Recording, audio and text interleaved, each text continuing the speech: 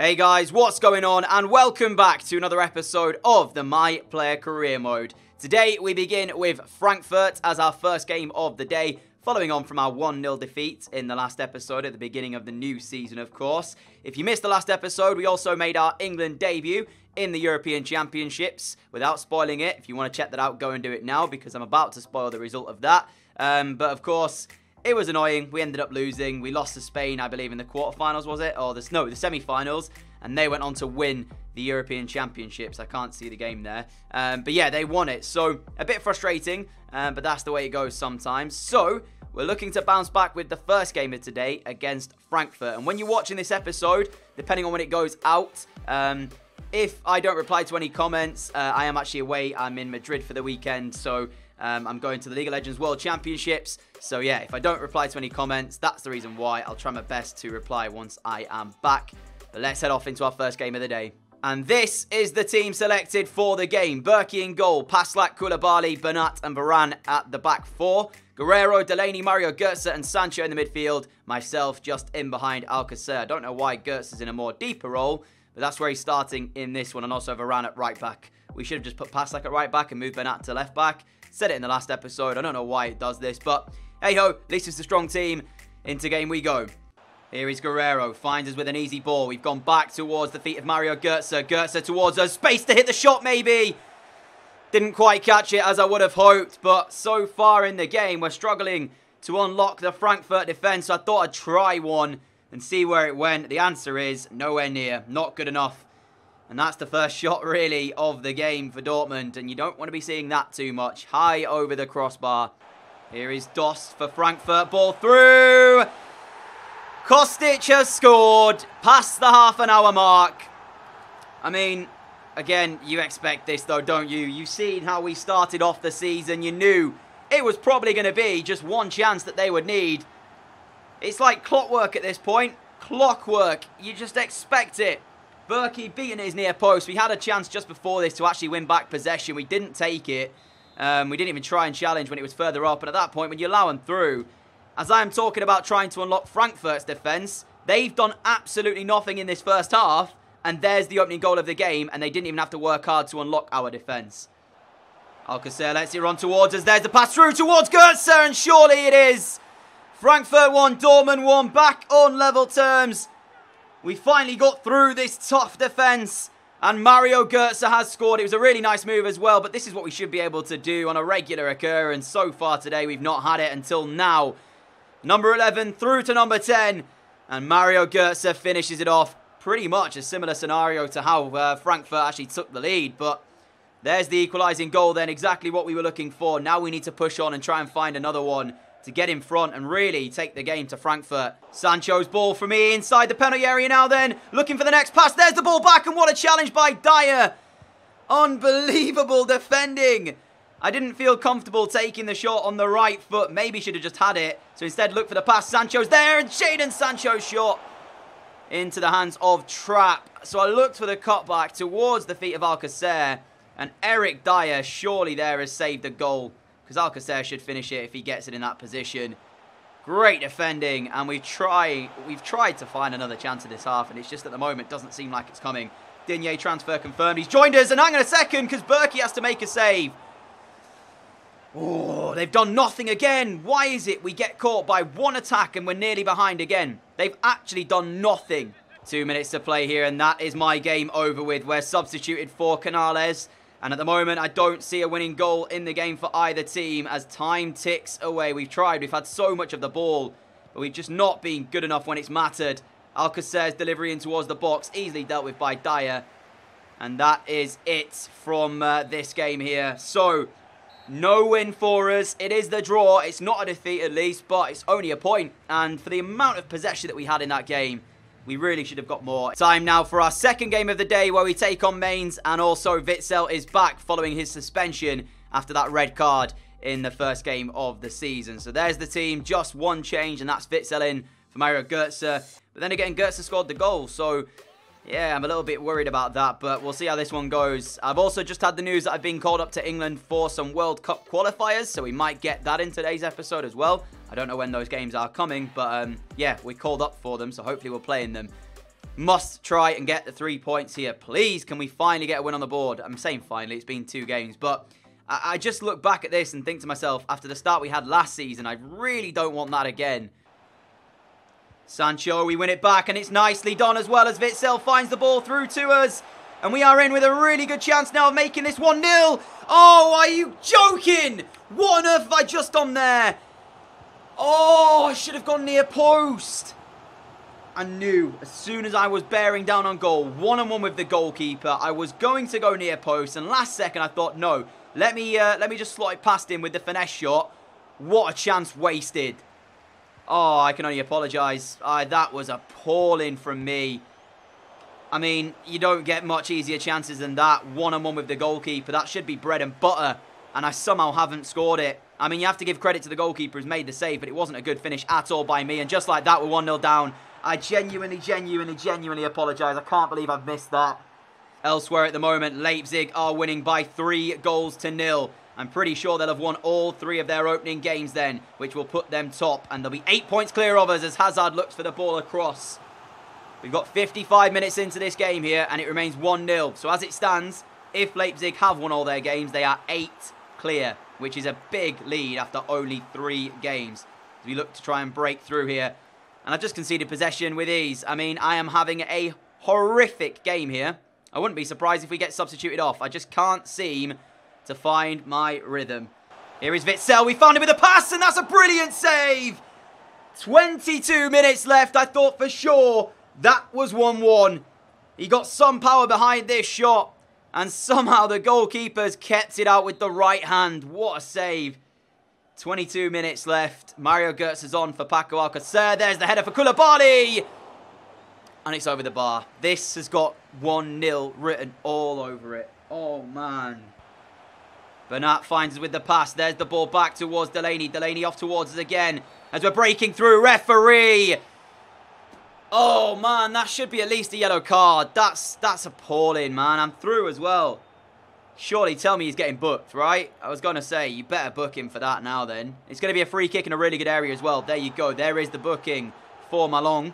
And it's going to be a free kick. Who will take this, though? It has to be near perfect from Mario Götze to please put it in the back of the net. Götze with the free kick.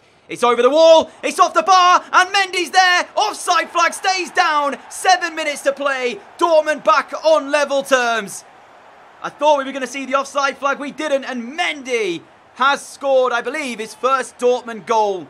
And what a time to get it. 1 apiece now then. 7 minutes left. Can we find a winner? Götze's free kick off of, was it the bar or was it the... yeah, it was the bar. And there it is. Mendy on hand to tap home. Dortmund 1, Mainz 1. 30 seconds left here, and that is going to be that. Koulibaly brings down his man, and that's going to be a yellow card as well, I think, to follow. But it's just frustration from Dortmund at the moment, who can't seem to find any rhythm in their play. The second half of last season was fantastic from us. We put together a great run of results. I thought we'd build on that. And no, we're back to the start of the series, Dortmund, it seems like. 2 points from a possible 9. That's outrageously bad. And, yeah, it's going to leave us sort of mid-table, if not down near the bottom again. I know we're only 3 games in, but this is how we started last season. And we ended up losing the title by 3 points.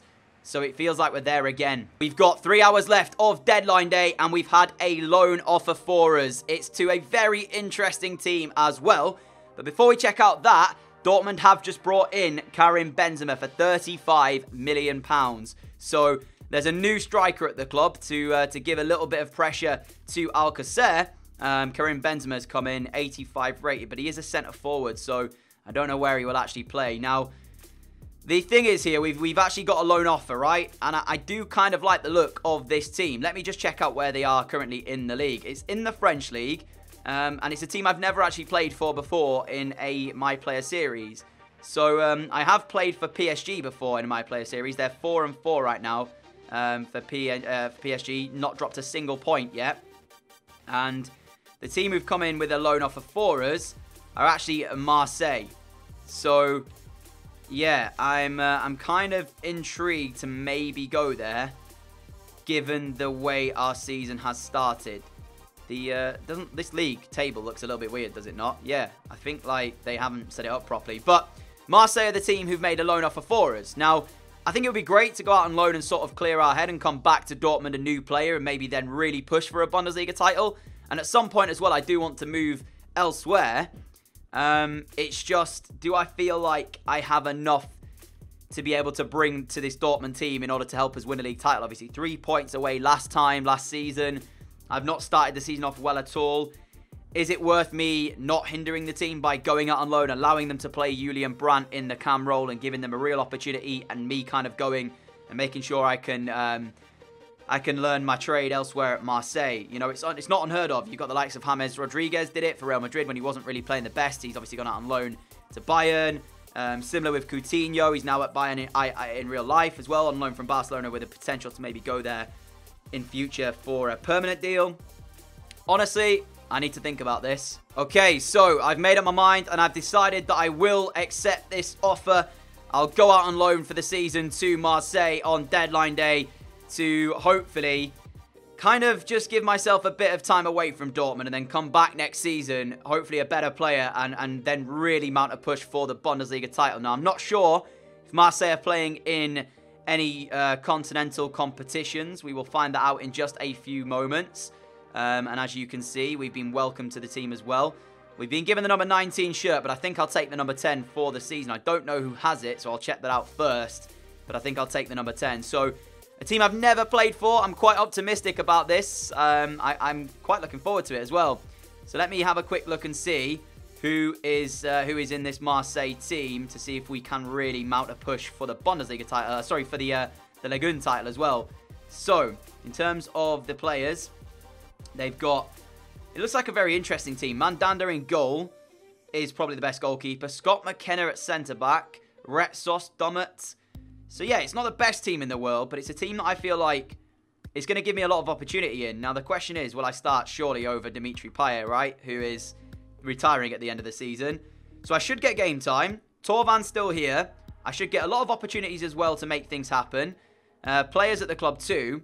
I'm looking forward to this. Marseille at the moment are also playing in the Europa League, so it will give us an opportunity to play some Europa League football too in this season, which is quite good. But for now then, let's move into our first, not our first game, our first England game of today as we end off deadline day, having joined Marseille on loan. Hopefully you understand why I've done this. I just want some time away from Dortmund.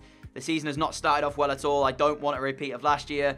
So I feel like me moving gives the team the best opportunity moving forward. It means Brandt will play. It means I can go and get some game time as well. So all parties should profit from this. We are selected as well to play for England in this World Cup qualifier at Wembley Stadium. Redmond on the left, Sterling on the right, Kane up front, midfield three of Ali, myself and Henderson. A strong England team.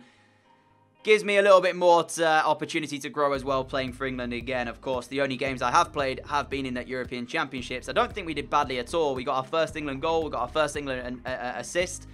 27 minutes in, corner ball Romania as they send it in. Redmond will head it away, but at the moment, England not controlling the game as you would expect.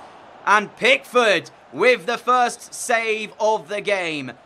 Yeah, I came into this expecting one-way traffic, England to dominate the play and have a lot of the ball, and it's not panned out like that so far in this first half. As there's the ball up towards Sterling. He sent it straight back, though. Just about keep hold of it. Referee! That's so bad. Here's Harry Kane, though, for England. Finds Redmond. Redmond through towards us. Looking for the finish! And that's how you answer being taken out in the centre of the pitch.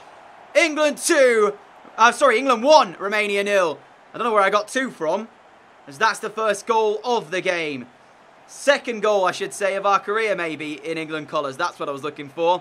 Harry Kane towards Redmond. Lets it go one more. The runner's off the ball for England. Just too much for Romania to track. Near post finish. That's what I should have done in the earlier game we played for Dortmund when I got through one-on-one. But I second-guessed myself. Went to finesse it instead. This time, picked the near post and smashed it there. 1-0.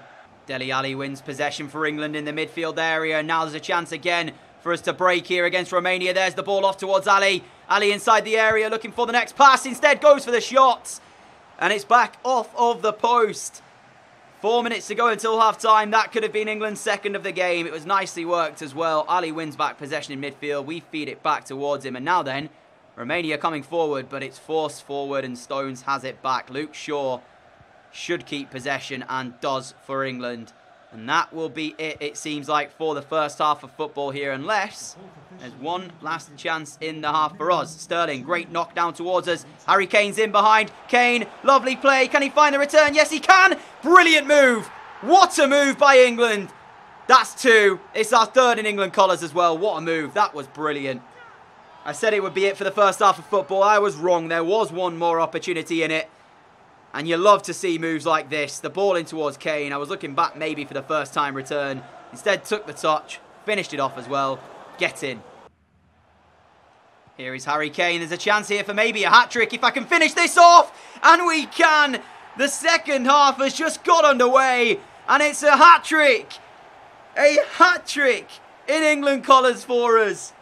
That's brilliant. I'm so happy because the way I've played today, I feel like I've let down some of the Borussia Dortmund fans in my earlier performances, hence why we're now out on loan. But I've come here for England and we've really put in a display. Hat-trick as well, taking the match ball home with us. It's not often you get a hat-trick from midfield, but when you do, you just have to enjoy it. Here is Andone for Romania, allowed in towards the box. There's the cross, there's the header. I mean, Wise Pickford stood still. That was such a bad header and it nearly actually went in. Pickford, react please, because that was poor. And there is full time here at Wembley. England 3, Romania 0. All 3 of them coming from us. A match ball as well to add to it. Fantastic display. I'm happy because after the performances earlier on, it now gives me a little bit of confidence moving forward. Slovenia up next for England, but we are not picked for it, so we will sim this game. It's away from home. And hopefully the boys can still get a result here. Let's see what the final score will be. 2-1 victory. Dele Alli and Ben Chilwell with the goals. Very close though, wasn't it? And there's a red card in there as well for Struna.